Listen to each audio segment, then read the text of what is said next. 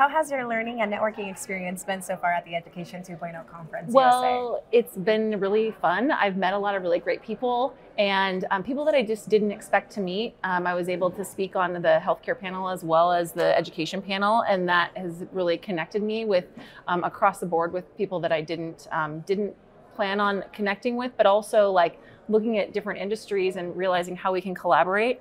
I think it's a really great experience that educators rarely get. So I really appreciate that. We're glad to hear that.